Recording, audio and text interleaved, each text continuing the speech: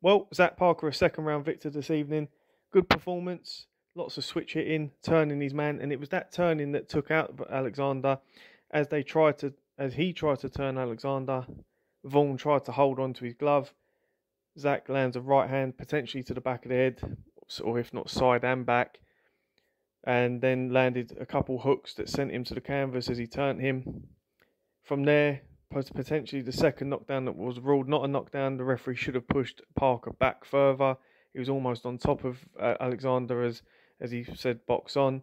But Parker did what he had to do. He stepped on him. He wanted to make a statement tonight, and he's done that. He's got the job done.